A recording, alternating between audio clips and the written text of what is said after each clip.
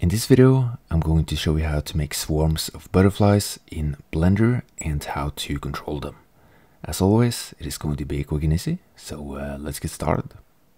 Okay, so let's start off by setting up the particle simulation for the butterflies. So let's set the end frame to 1000 so that the butterflies will last for a long time. And then let's set the lifetime to 1000 as well. And then we can go down to the physics. And then we can set the physics type to voids so that we can control the movement of the butterflies. And then set the void brain to goal so that they have a goal that they move towards. And then press Shift A.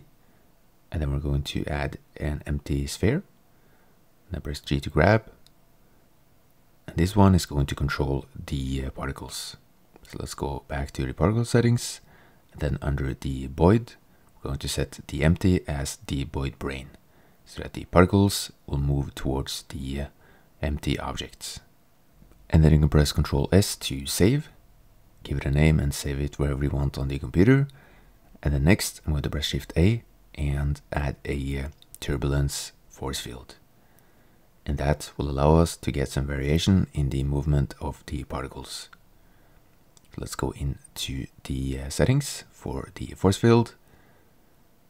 And then, as you can see, we now get a more natural movement of the particles. And if you select the empty and press G to grab, you can see that the particles now follow the empty with a bit of turbulence variation. And this is what we're going to use to animate the butterflies later on. Okay, so I'm going to press Ctrl Shift S, create a new save, and then we can go to the next step, which is to create the butterflies. So press numpad 7 for top view, and then press Shift A, and I'm going to add a reference image. And you can find the reference image in the description. It is just a basic butterfly image. And then press G to grab. And then press Shift S to move the cursor to the selected reference image. And then press Shift A. And we're going to start off with a cube to model the body.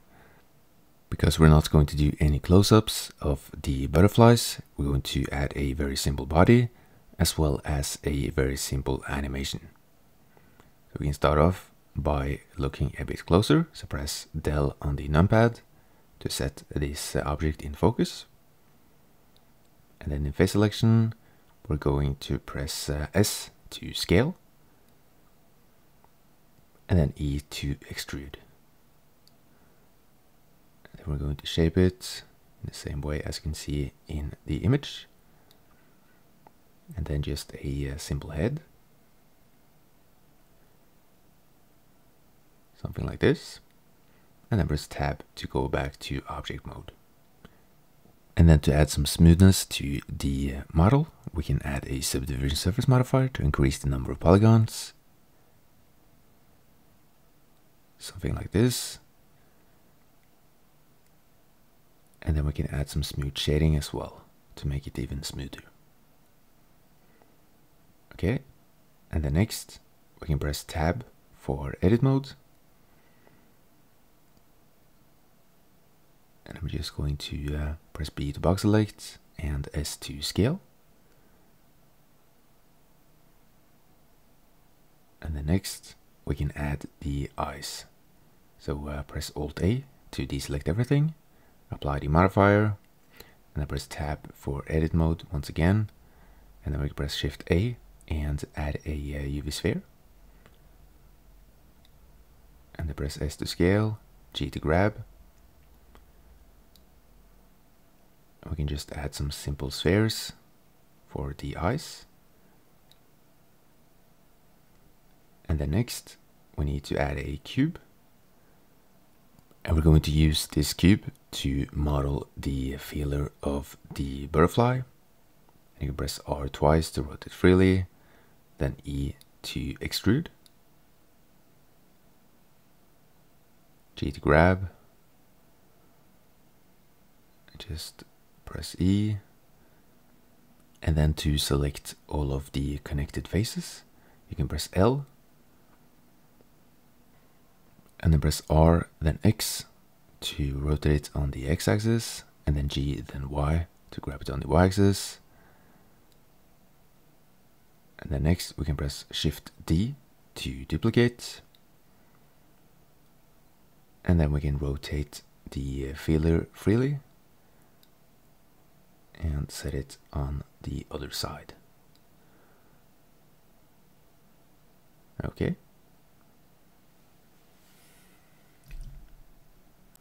Okay, so now we have a rough model of the body of the butterfly. So next we can press Shift A and add a plane. And then you can press S to scale it down. And then tab for edit mode. And then go to vertex select and then press X to delete these 3 vertices so that we only have 1 left. Then press G to grab. And then we're going to use the reference image to create the wings. So press E to extrude. And then just follow the pattern of the reference image. I'm just going to speed up this part because it can take a while. So just use the reference image to create the wings. We're going to start off with the right wing. And then we can connect the vertex to the first one. So hold in Shift and select it, and then press F to fill and connect them. And then I'm going to save one more time in case something crashes. And then you can press Shift D to duplicate this vertex. And then we're going to press P to separate by selection. And then press Tab and select the new object. And then we're going to do the same in a new object for the left wing. Just press E to extrude. And then once again, I'm going to speed up this part because it can take a while.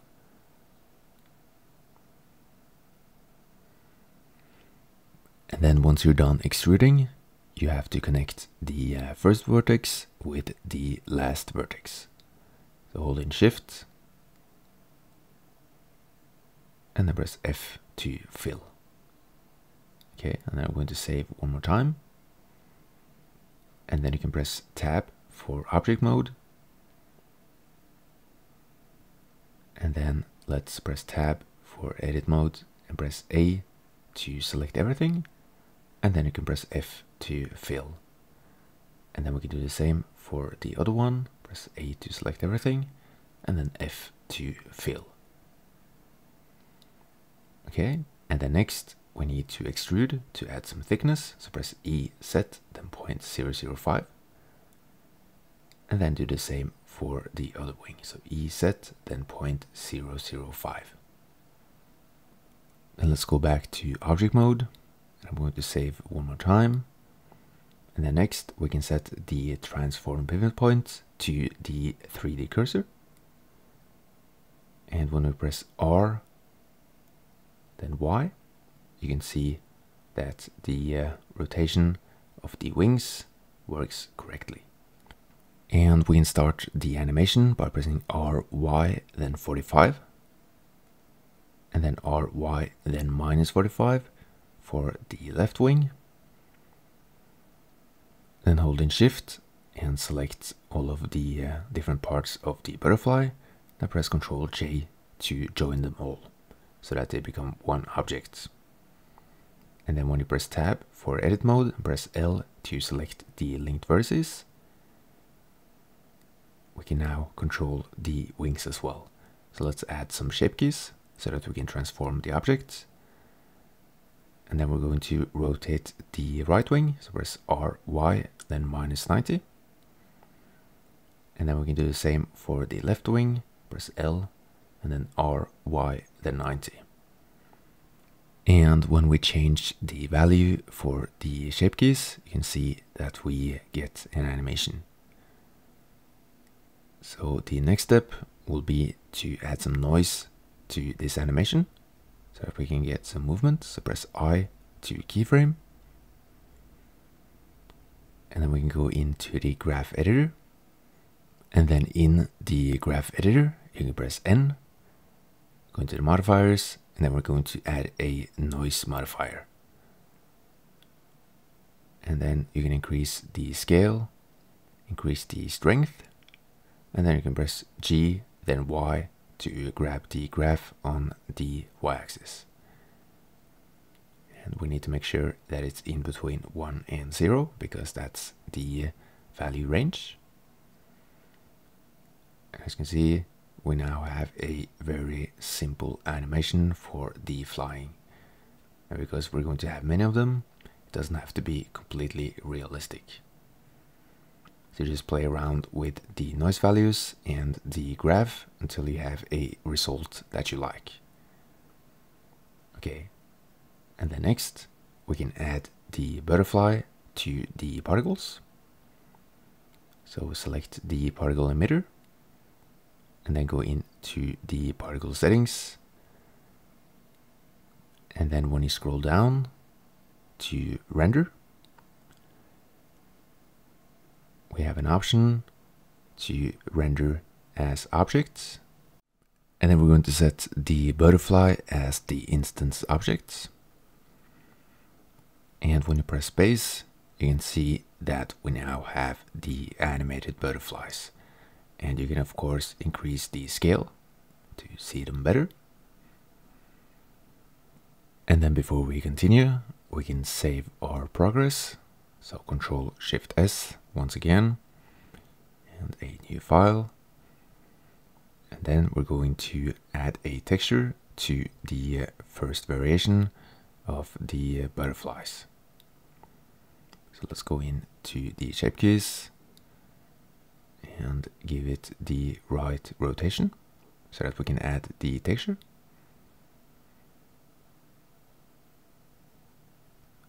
And then we need to press numpad 7 for top view. And then in the second window, we can go into the UV editor. And then we need to press tab and A to select everything. And then U to unwrap. And then we're going to project from view, so that we get the shape of the butterfly right. And then we can add the butterfly image and use that as a texture. So press A and then S to scale. And then press S, then X to scale it on the X-axis.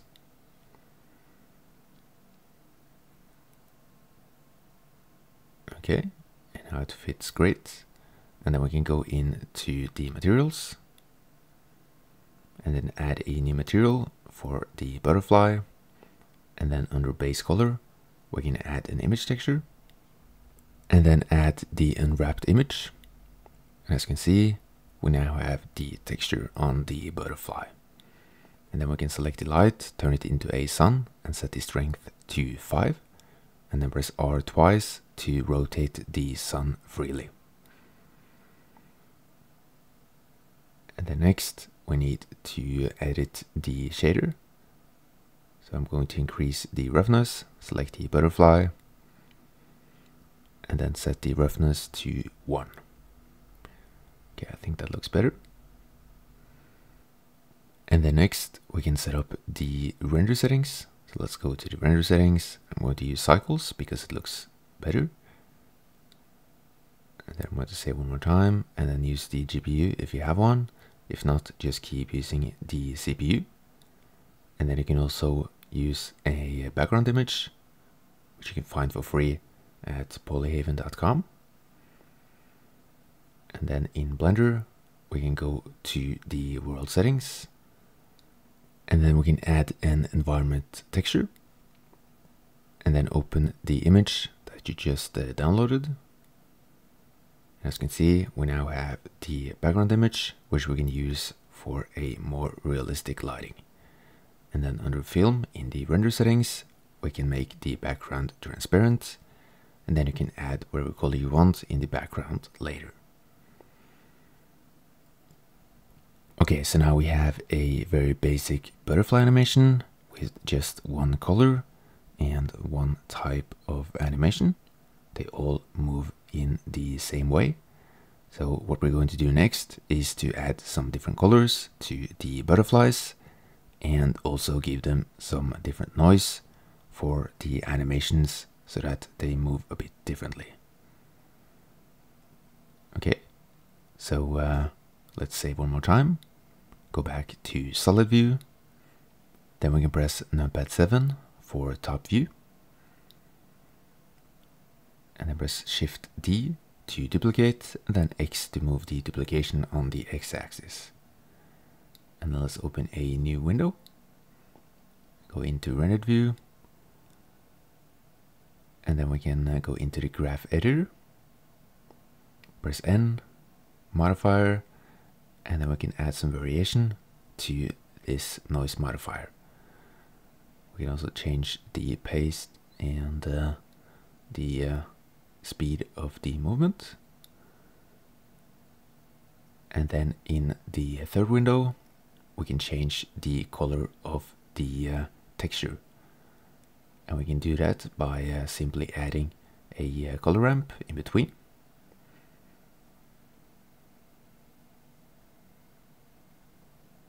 And then copy the material. And then change the color. So let's make this one orange, for example. And then you can change the look of the butterfly as you wish. Okay, so now we have an orange butterfly. And then next we can press Shift D, then X. And let's change the face value for the noise modifier. Let's change the strength and scale slightly. And then copy the material. And then you can change the color. Just add whatever color you want to. So let's make it green, for example.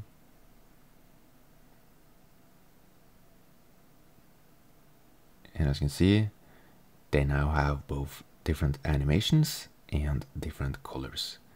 And you can add even more if you want to, but for now, in this tutorial, I'm only going to add 3 different variations. Okay, so let's select the emitter. And I'm going to decrease the number per particle system. And then you can copy this particle system 2 times. And then click on the plus sign 2 times. And then first select the second one. And then for this particle system, you can select this one. So that we get the butterfly physics settings for all of them. And then we need to select the second one and change the object. So let's set the second butterfly as the instance object. And then for the third particle system, we're going to select the third butterfly. Right now, the particle systems has the same settings, so that the 3 variations just overlap each other. And we can fix this by going into the movement under the Boyd's physics, and then just change the speed and so on.